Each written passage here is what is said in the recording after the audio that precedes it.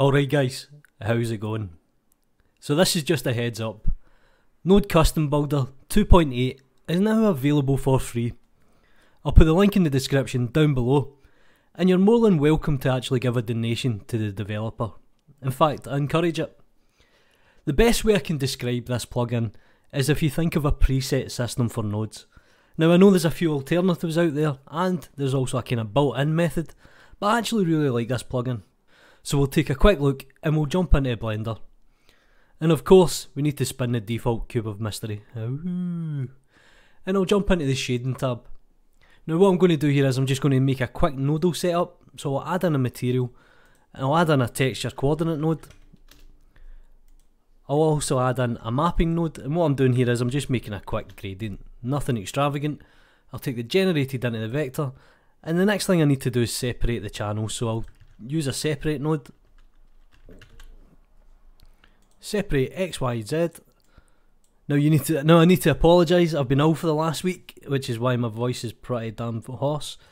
And the last thing I need to do is take a colour ramp node. And I'll take something like the Z axis and I'll put that into the factor and I'll plug that into the colour. Now obviously if I control the ramp I can do something like this. And that's my basic node setup. Like I said, nothing extravagant. So let's take a look at the add-on.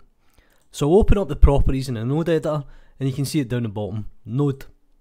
Now one issue you may run across is it doesn't refresh the NodeCustomBuilder list. So if I hit refresh here, you can see that I actually have something that I've set up.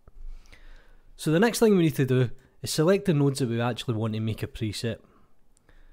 Hit the plus sign, let's call this gradient, and let's call it Z1, and we'll hit OK.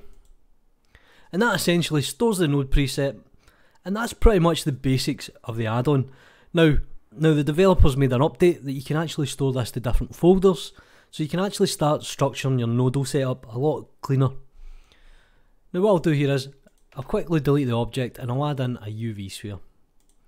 I'll jump into shading, I'll assign a material again, and this time I'll load the preset.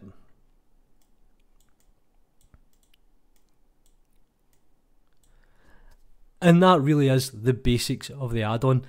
It just lets you create presets for nodes. Now the great thing about this is you can actually do things like node groups, and you can actually build node groups into node groups and then make a preset. There's lots of different options. Do me a favour guys, like the video, subscribe to the channel if you haven't already, follow me on Twitter because I've got no mates. You know what to do. Peace.